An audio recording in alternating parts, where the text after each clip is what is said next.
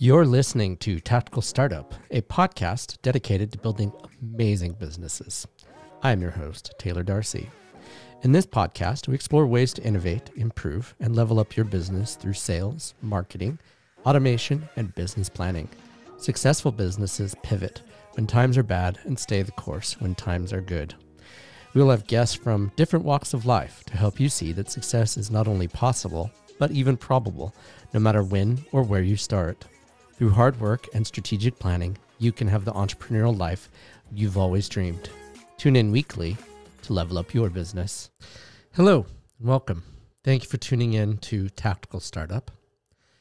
This week, I want to talk to you about complacency and how it is the true enemy of all entrepreneurs and business. The reason, if you look at if you look at some of the largest snafus in business history, it all comes back to that, complacency. Complacency is the enemy of all great businesses. And if you think about it, and as we talk about these things, you'll realize that complacency is the enemy of your success in all that you do, not just in business, whether it be personal or familial relations.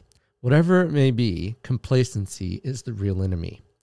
Keeping the status quo when the status quo is incorrect, or worse, if the status quo doesn't fit purpose anymore. For instance, if you're thinking about business, Blockbuster passed on Netflix. They were laughed out of the room when they were looked to be bought. When Netflix approached Blockbuster, and they said no. Now Netflix is thriving and Blockbuster is out of business.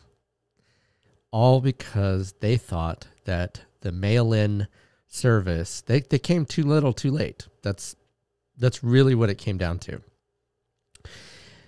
The same thing goes for smartphones. Apple didn't even have a smartphone until not too long ago. And Steve Jobs came out with the iPhone. BlackBerry, or RIM, had the BlackBerry, and they were doing amazing. They had no reason to believe that they would be unseated as the king of smartphones, of smart devices. And then the iPhone came out. And at first, the iPhone actually was not all that good. It had some really cool features and innovations, but the BlackBerry had a lot more features and was quite good at what it did. And it was mainly meant as a smart device for business executives with the keyboard and just so many features that the BlackBerry had that the iPhone did not have at that time. BlackBerry Messenger was a phenomenal feature for team meetings. It was truly an innovative device. The problem was a couple of things. RIM decided that it did not want to get into the touch game that iPhone had done until it was too late. Years went by of the iPhone innovating, catching up to BlackBerry, and passing BlackBerry before they decided to start getting into it. And by then, it was too little too late. RIM thought they had the market. They had the market share. They had the momentum. But they got complacent in what they did. If you look at most good relationships, people need to continually evolve, improve, get better, be more caring. And I say that in the context of business relationships as well. If you're not caring for your relationships in business, somebody else is. Somebody else is wooing your clients, your customers, your potential clients, your potential customers. And I use that. I mean, think about this. RIM had no stores. They only were in not even malls. You could only get them from your carriers. Apple came around and started saying, hey, come check out our devices at the stores. And we're not even going to pressure you to buy. Our product speaks for itself. We don't need you to buy. If you want to buy, great. But we don't need you to buy. We aren't going to give you crappy subsidies. that lock you into a contract in order to get you to buy this phone. Now, the carrier still did, but that's not the same thing as the company that manufactures this phone. And things have changed since then, okay? So, I mean, used to you had to pay flat out all cash for your phone. Now you can pay monthly because that's what the public was demanding given the price of the device. Apple knew that they could charge more for a device if you didn't have to come up with the money all at once. Now, you may still choose to do that, but that was part of their innovation, was they moved forward with, rather than expecting you to come up with $1,000, $1,500 for a phone out of pocket, they made it so that you could tack it onto your monthly bill. They even came out with a credit card. Apple is continuing to innovate. Now, are they innovating at the same pace as they were under Steve Jobs? And the answer is no, they're not. Not exactly, not specifically. But they are continuing to innovate. They came out with the Apple Watch. They've come out with AirPods. They've come out with various devices. And I'm not using them as what you have to use them for, right? The idea being avoiding complacency. What works yesterday may not work today. If you're going to excel as a business owner, you need to work on avoiding that type of complacency that Blockbuster was in, that RIM was in, that a lot of companies that are now out of business because they failed to not only adapt, but also innovate. They thought what worked will continue to work. And again, this is true regardless of the relationship. This is true regardless of whether it's business or your person. And a lot of this comes back to, where do you spend your time? In fact, the legal field is ripe for disruption. And that's one of the reasons why I'm doing what I'm doing with the podcast, as well as through YouTube Lives, is because so long there was a disconnect between the people that needed legal services and the attorneys that delivered them. And honestly, I felt like this is, between the podcast and the videos, that this was a great way to help more of the masses, because you can go on YouTube and watch my videos for free. And you can listen to this podcast for free. You can get help with your business for free. And I'm not some guru that, yes, may have millions of followers. I've gone to school. I'm in the trenches right there with you, working on innovating, working on improving, working on squeezing every nickel out of my marketing, as I'm sure you are too. And that's what you have to continue to do. Complacency is the enemy, not your competitor. They might be a competitor, but think of it this way. If you had to pick between two companies, and we'll just use the Apple and RIM example, one that is continuing to innovate and continuing to improve, even though at first Apple was well behind RIM. They sucked.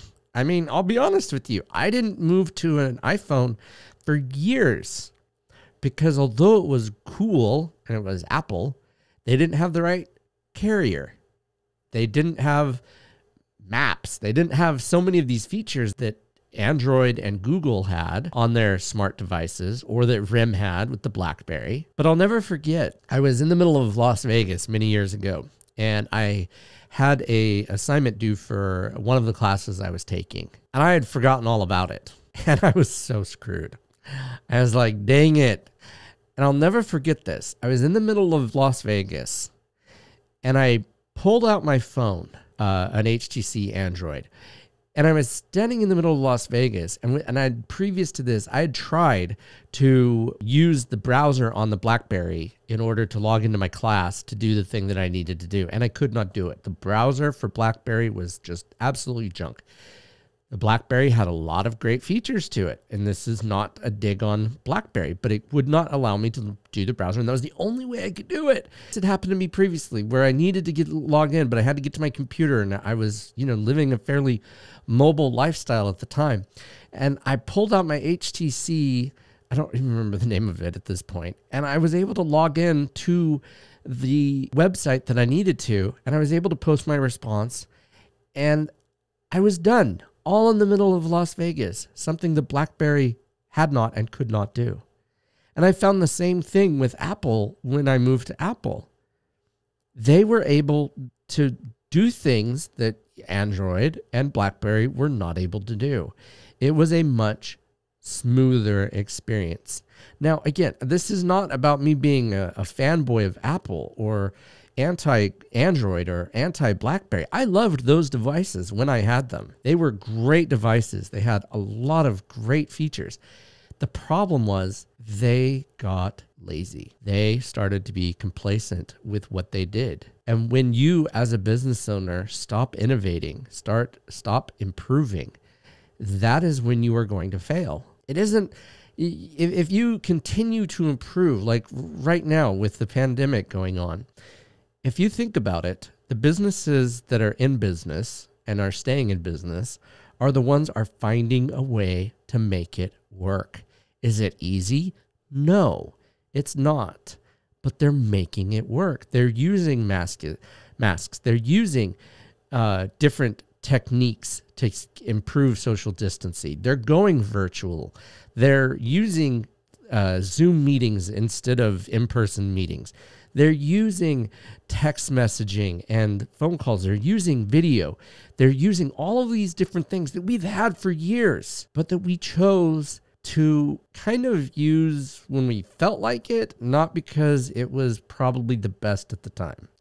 And I'll be frank with you. I teach an online course for business law, and it is not the same experience as being up front in front of a classroom, getting the biofeedback, because people don't turn on their cameras. Or if they do turn on the cameras, they're surfing the web. And you can tell because the screen is flashing in their eyes on their glasses, and you can tell it's not you, or it's not the thing that you're doing.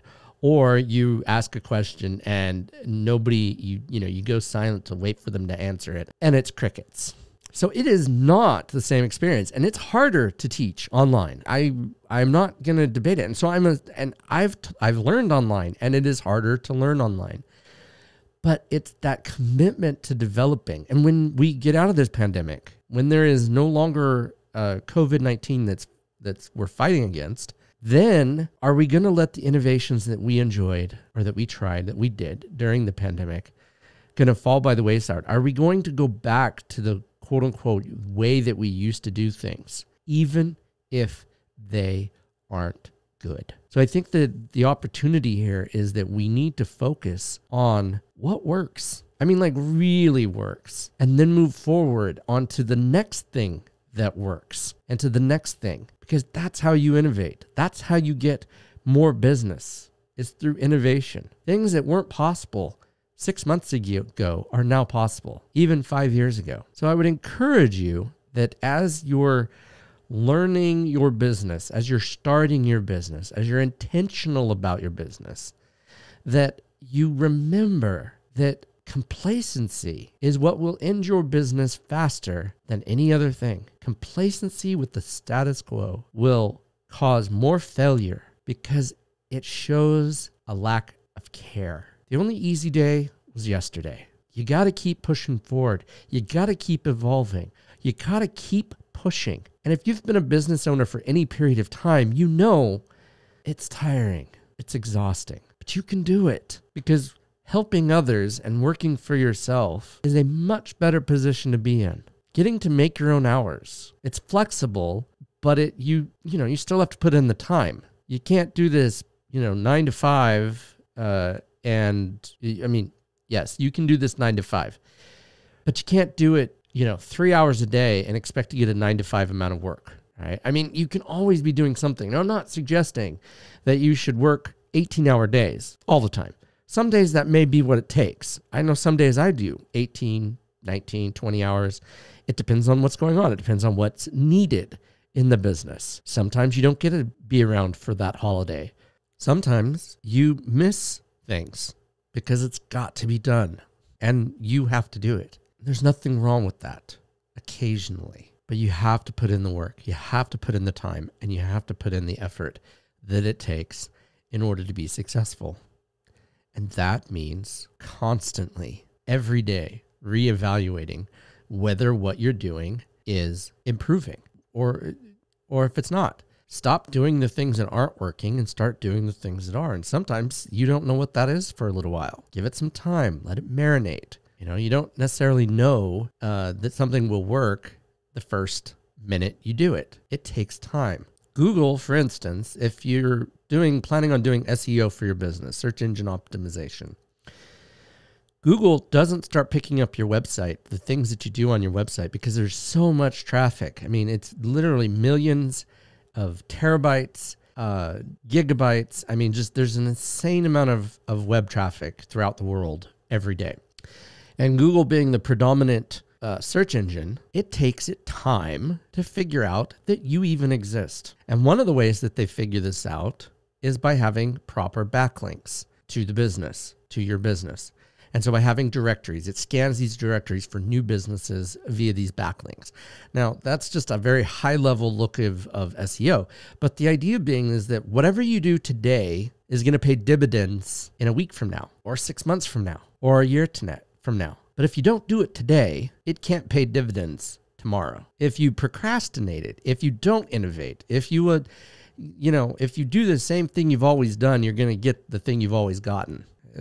And so the innovation, moving forward, continuing every day. Think about compound interest, right? Each day you put a penny into a bank is going to give you money saved. The old phrase, the old saying, a penny saved is a penny earned, is great, is amazing. But more to the point, it's about what you're doing, the action that you're doing each day. Are you moving forward with your business? Or are you resting on yesterday's success? If you are resting on yesterday's success, you will go out of business. The people that stay in business, the people that are successful, are the ones that are constantly evaluating and honing and are making sure that no one is beating them for lack of effort, for complacency. Because if you're not moving forward, you're actually moving backwards because other people are moving forward. And there's going to be somebody else that's going to keep pushing and that's going to continue to innovate. It is true of Blockbuster and Apple